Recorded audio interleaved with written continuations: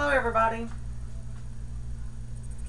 Just want to show you guys, I got two big old bags, trash bags, of zucchini squash. My stepnephew has this huge garden and he goes, well, it's almost over, I need help. Can you do something with it? You see this? They're huge. Big mama jamas. Well, anyway, what I'm going to do is, he likes his skin on them, so what I'm going to do is I'm going to wash them real good and get stuff set up, and I'll be right back. Okay, I'm back. For a minute anyway. What I want to do is, I've got this really big bowl, and I'm going to set it over here out of the camera shot. And what I'm going to do is, I'm going to cut the ends off.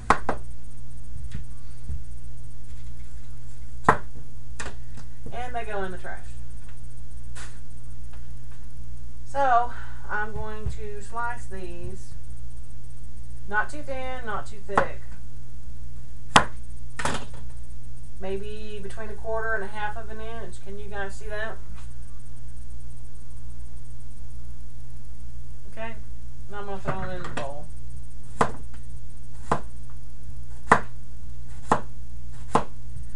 I know this is kind of like watching paint dry, but it's a necessary evil. I'm using the smaller ones for this technique. Then there's also another technique that I'm going to be doing, but these are for the ones that I'm going to fry. So, now remember, these little zucchinis or summer squash or whatever you want to call them are going to be frozen, but they're going to be frozen in a batter. So all you have to do is pull them out of the freezer, warm up the grease, and voila, you can have fried squash. Pretty cool. Okay, now that you saw me do that, I'm going to cut these other ones that I have, and I'll be back. Okay, well, I'm back again. And I was going to get all this done, and I thought, well, you know, y'all need to watch this. Usually, like if I've got fresh squash or zucchini and I'm fixing to fry it, I'll automatically salt and pepper the zucchini before I dip it in whatever it is I'm going to dip it in. But to freeze it, you want to avoid that step, because what the salt does, it actually pulls out the moisture, and it makes it that much harder to freeze it, because then it'll just turn to mush. So what I'm going to do is I'm going to get I've got cornmeal, sugar, salt, pepper, and some eggs. But the eggs are going to go over here by themselves, so we'll just go ahead and get those cracked open and ready to go. I've got a whole bunch to do, but I'm only going to do a little bit at a time for this video demonstration. I'm going to go ahead and probably use 5 eggs, because I've got this big old bowl full. May not use it all on this time, but I will on the next one, so it's not that big of a deal. If you're doing a small batch, you know, you can always add some to it. I got my eggs. I'm going to grab my little trusty whisk. I have little used containers that I got some meat out of at Walmart 100 years ago. And I tell you what, I love them. Wash them and just keep going. But what I'm doing is I'm just whisking the eggs up real good, so they're all mixed.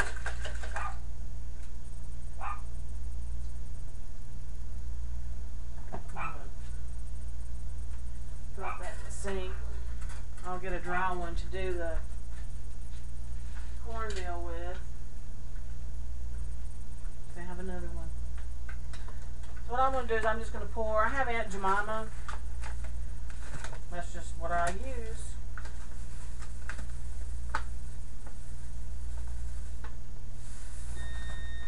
I'm going to use quite a lot. I don't have enough for this trip, so I mean I'm probably going to have to go to the store and get more to do the rest of these, because there is a lot of squash over there.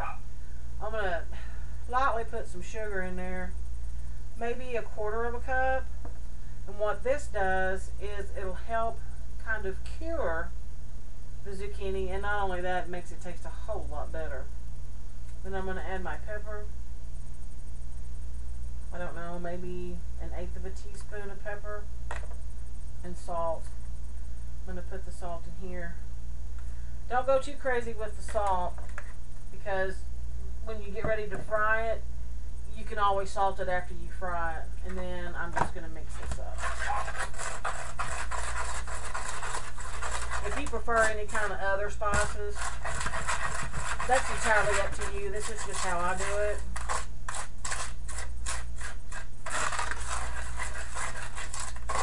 All the way back to my great-grandmother. This is how they've done it. So that's how I'm going to do it.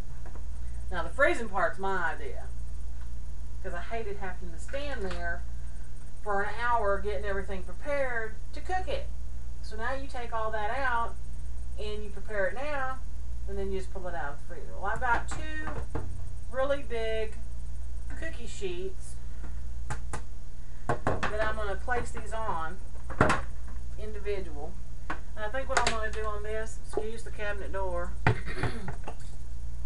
just going to lightly mist it with, see, I'm using Walmart brand of ham. But anyway, what you're going to do is you're going to take the squash that you just cut, you're going to dip it in your egg batter, egg mixture, and then you're going to place it in the cornmeal. So you have a wet hand and a dry hand. You're going to get all gooey anyway. Then you're just going to lay it on the cookie sheet. I hope y'all can see that. Can you see it? Yeah, you can see my hand, you can see that. And you just keep on going. I come up with this last year because, like I said, my nephew had this garden, and it is huge. And they have all this extra stuff, and he keeps bringing it and bringing it and bringing it, and I'm going, what the hell am I going to do with all this stuff? And I thought, well, I wonder if I could. Well, you can. There's a lot of videos out there that want you to blanch it, but that's if you're just going to blanch it and cook it. But I mean, and to keep it longer than 6 months. I told him that they've got to eat this within 6 months. You know, and you're all excited because you're eating it during the summer. Are you really going to want to eat it in the winter? Every once in a while it'll be a good deal.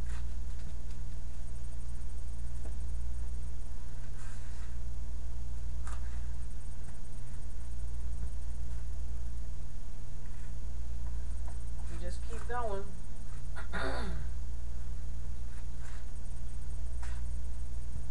Oh, I have another little technique too that I do, because once you get, I don't know, 10 or 15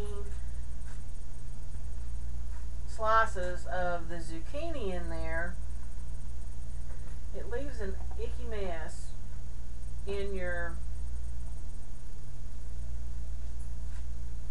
what is that, cornmeal mixture.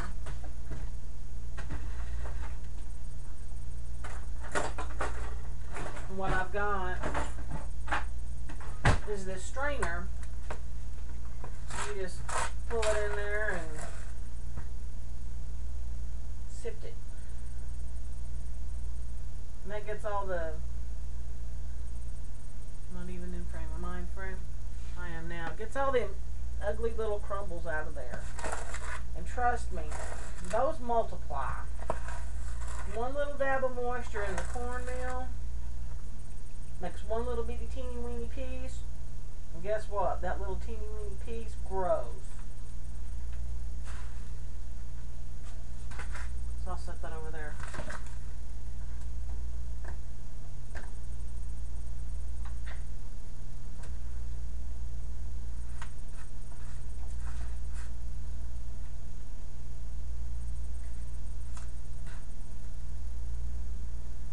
mine a little bit thinner. One reason why I'm doing them thick like this is durability, so they'll last a lot longer. The thin ones you have to use within a couple of weeks because the moisture in the freezer just plays havoc on them.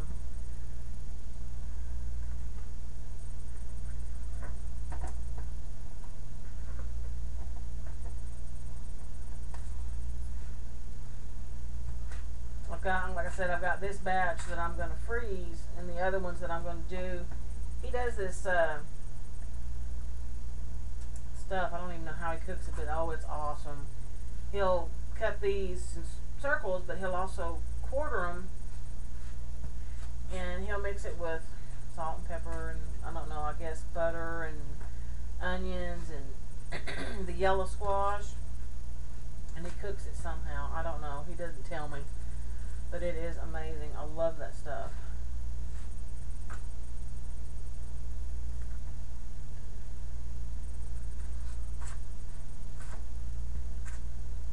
See, nothing really fancy. Just like you would if you were fixing to do it for supper. How you do it to freeze it. I lay them out individual like this so they don't freeze together. Because, oh man, if that's a booger, having to tear those apart if they're together because of the moisture when it freezes from the egg. Not pretty.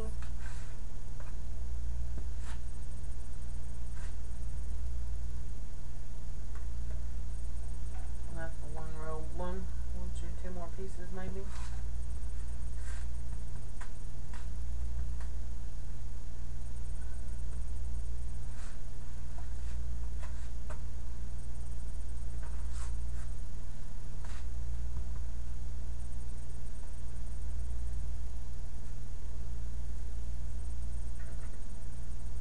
One more piece.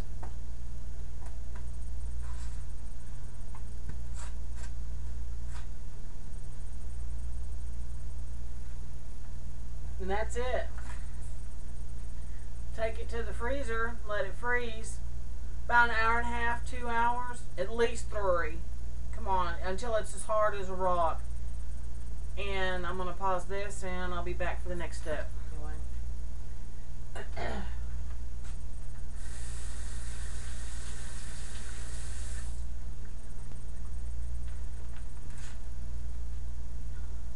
And off to the freezer they go. My old ugly, burnt, nasty cookie sheets. Hey, but they serve a purpose. I just cover them with full and go on.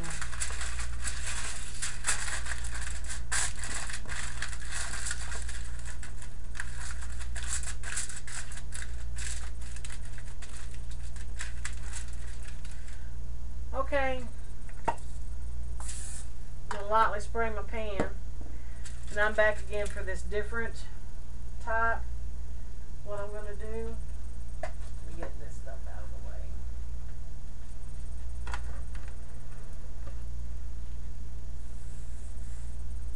Look, I made a mess. No way. No big deal.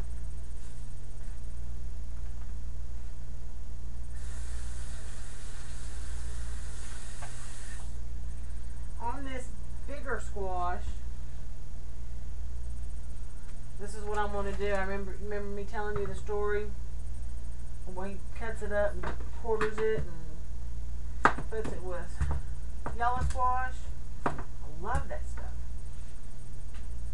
So he doesn't know this, and this is going to be a surprise for him. So what I'm going to do is I'm going to go ahead and do this as well, so he'll have options during the winter. We are July 23rd, 2014. And I'm getting all my Christmas stuff rounded up, trying to put together.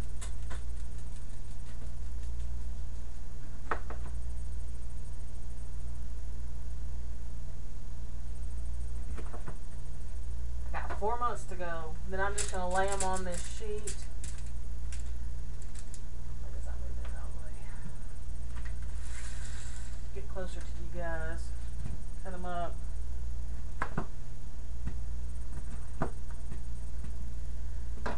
And that way, you can make me some stuff. It's also an easy way to get rid of the masses of zucchini he's got.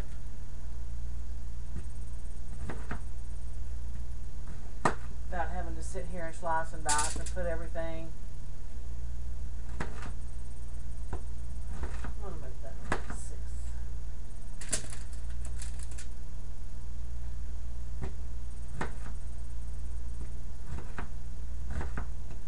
That big old zucchini.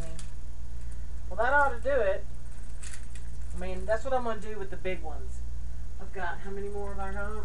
1, 2, 3, 4, 5, 6, 7 more big ones and 3 little ones. So I may use the little ends off of these zucchinis to do them fried. So he's got a pretty good mixture. Like I said, the ones with the cornmeal is 6 months. You can blanch these if you want to, like in a steamer, not dunked in water. They're sitting like in a double boiler, but these are in like a colander, and they're just getting the steam for 3 minutes. And then put them in a cold water bath for 3 minutes. Pull them out on some paper towel, dry it, and then bag them up. But I mean, if they stick like this and they're in the freezer, they're going to stick together. So, and even if you've got the steam and stuff on them, I just don't know how that does. I mean, I saw some YouTube videos and thought, man, that's just nothing but a bunch of mush when they pull it out of the freezer. But what I'm going to do is I'm going to sit here and finish doing all this, and I guess when they're frozen, I'll come back and put them in a bag. So like, y'all need to see that, okay? Well, y'all have a good one until I come back. See you later. Okay, everybody. Well, I'm back. They're frozen. Everything's good to go. What I done is I got some the gallon size Ziploc baggies, and I put the date on it. Because, you know, like I said, they're only good for 6 months. And there they are. I'm going to get a spatula. They're not supposed to be stuck, but you never know. It could happen. And they're not. That's awesome. So, and you just want to lay them in there.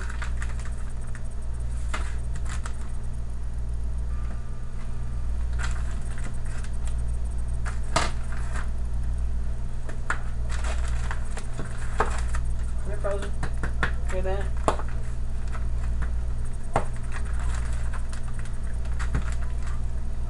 And that's it. Thanks for joining me, and hope you enjoy it. Y'all have a good one, and we'll see y'all later.